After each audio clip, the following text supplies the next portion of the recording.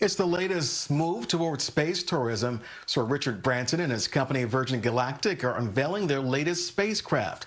Chris Martinez shows us it's just one program aiming to take the public to new heights.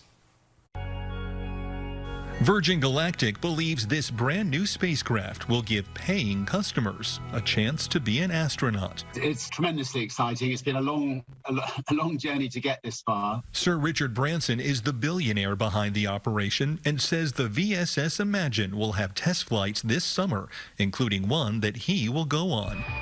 This is the third version of the Virgin spacecraft. Previous flights were carried up aboard a mothership 2, 1, release, and then dropped back down to Earth. Future missions will head miles above the planet's surface and allow tourists to unbuckle and experience several minutes of weightlessness.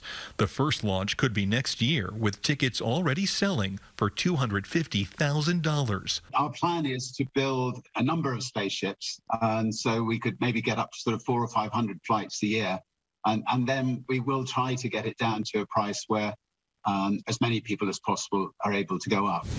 Branson isn't the only billionaire reaching for the stars. Amazon's Jeff Bezos tested his latest Blue Origin rocket in January, with hopes of one day taking tourists up. So proud to work with such a great team. And Tesla's Elon Musk has SpaceX. One of the company's experimental rockets blasted off on a cloudy Tuesday in Texas, exploding during the flight.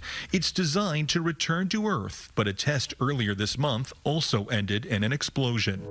Virgin spacecraft lands like an airplane. The company had its own crash in 2014 that killed one of the pilots.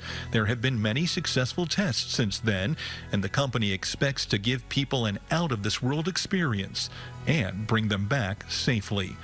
Chris Martinez, CBS News, Los Angeles.